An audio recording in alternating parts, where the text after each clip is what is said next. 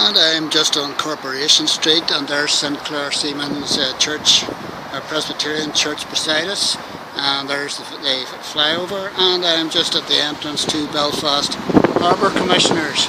Everything about this place smacks of opulence and luxury and precision and just extravagance. Belfast Harbour Commissioners, established 1847, and there's the crest on this brass plaque. Rich sandstone walls, lovely, just so nicely carved, and there's the crest on these on the door as well. And here's the entrance. Let's go in and have a wee look. Oh look, automatic door, isn't that nice?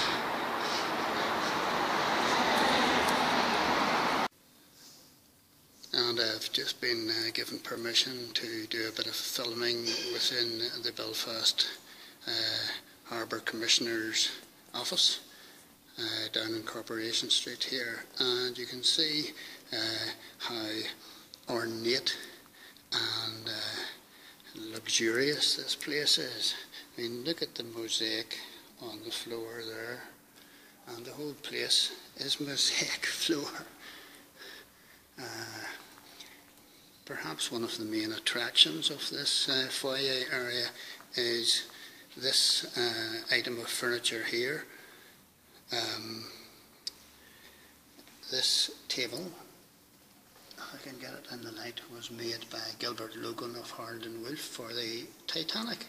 It was intended for use by the ship's captain, Edward John Smith, and his dinner guests. And it just didn't reach the Titanic before sailing. A delay in production, however, meant that the ship left Southampton without the table, and the table was going to be put on the Titanic whenever she returned, but she never did return. The table was featured in the Antiques Roadshow in Belfast, and the expert who examined the piece for the programme found the craftsmanship to be quite unremarkable, but said that its connection to Titanic meant its value could not be placed on the table. A value could not be placed on the table. I've had very many exciting and very thrilling moments on the roadshow, but this has to be one of the best. And let's have a wee look at the table.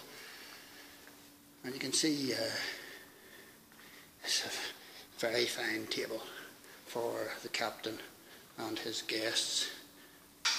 And here we have another artefact, presumably from the Titanic. It's a bell here. I never even spotted that. And this place is just full of treasures. Back to the table. There's the captain, and there's the table being made, and some of the various chairs that would have decked or graced the dining rooms of the Titanic. My goodness.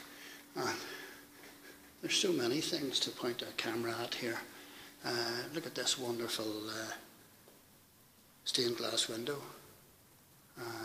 Commerce, navigation, spinning, weaving, engineering, all as a wee memorial to the industry of Belfast.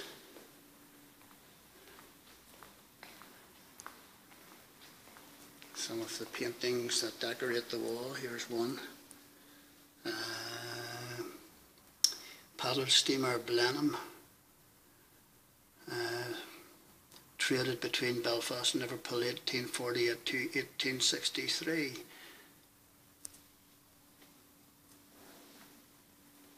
And look at the marble. My goodness. And here we have a model ship. It is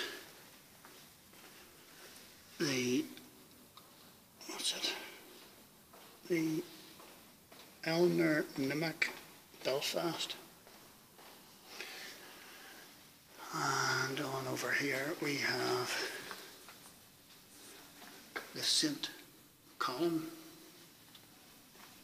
obviously built in Belfast as well. And here we have, what's this? Paddle steamer of some kind. Models of the two paddle steamers which played Belfast Lock, 1864.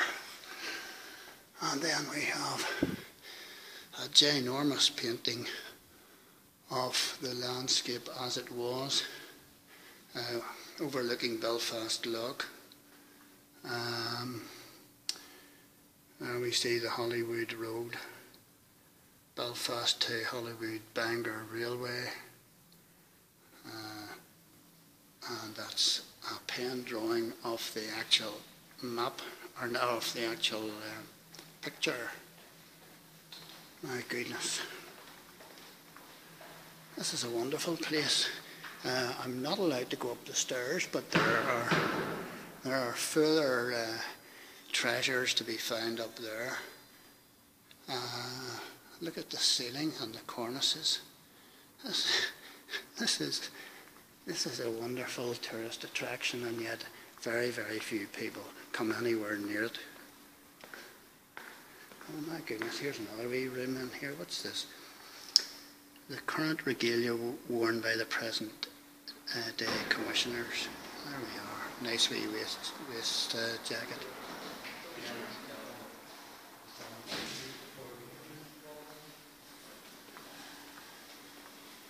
Belfast is born. Now there's a whole exhibition in here I didn't know anything about. Worth visiting to have a wee look, but few people do because they don't think that they're allowed. There's William Perry, Harbour Commissioner 1847 to 58. Robert Thompson, another one. Ernest Herdman, 26 to 1945.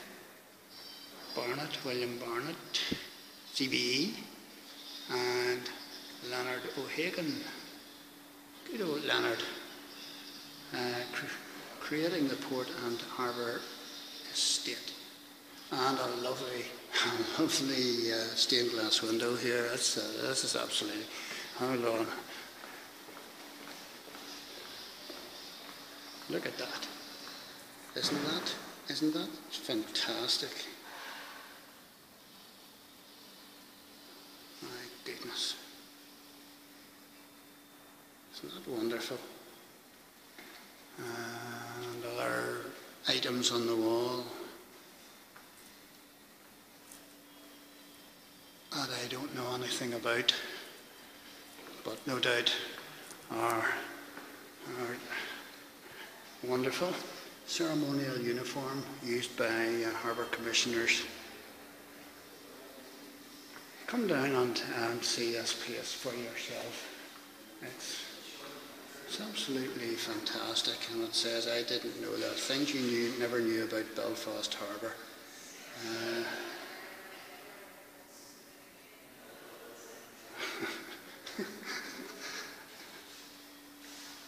I tell you, I know very little. I would need to spend a week down in here.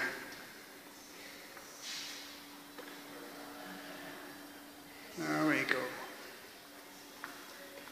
There's no expense being spared down here. And here we look out onto Corporation Street with Muldoon's pub sitting across the street.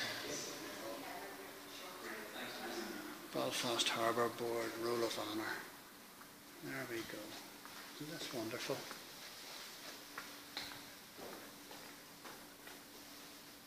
I'll take one of these home, stick it in the living room.